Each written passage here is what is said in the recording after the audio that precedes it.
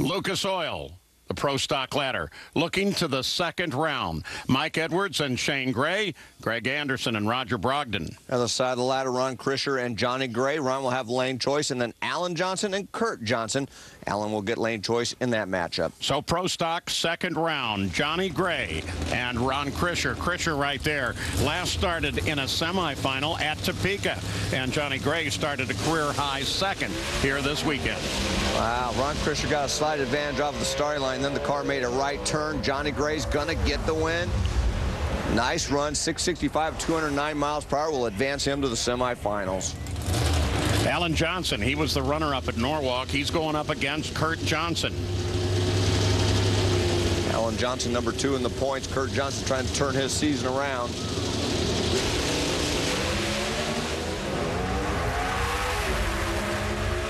There's a good old track race right there. Wow, look at that. Kurt gets the win. A 664 with a 2 beats Alan Johnson 664 with a 7. And that will turn your season around. Greg Anderson and Roger Brogdon come up next as we look at the photo finish.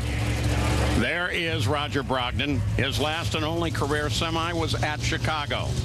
Greg Anderson, what a weekend he had at Norwalk. He took everything. Wow, and he was driving great in Norwalk. He just hit a 0:05 reaction time over Roger Brogdon. I don't think he's ever going to look back from that. He doesn't. Nice pass, 663 at 208 miles per hour, gets him the win. And there's Mike Edwards, who beat Shane Gray in the final at Englishtown. It was Shane's first and only career final, and now Shane has to face him again.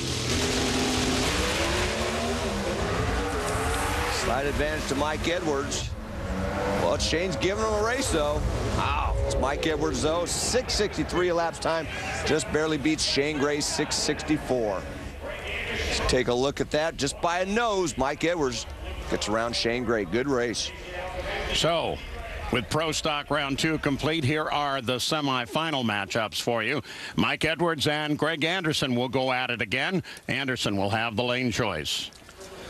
The other matchup, how about Johnny Gray and Kurt Johnson? Kurt's going to get the lane choice in that matchup by virtue of his 664 elapsed time. Let's go to the top end and Gary Gerald.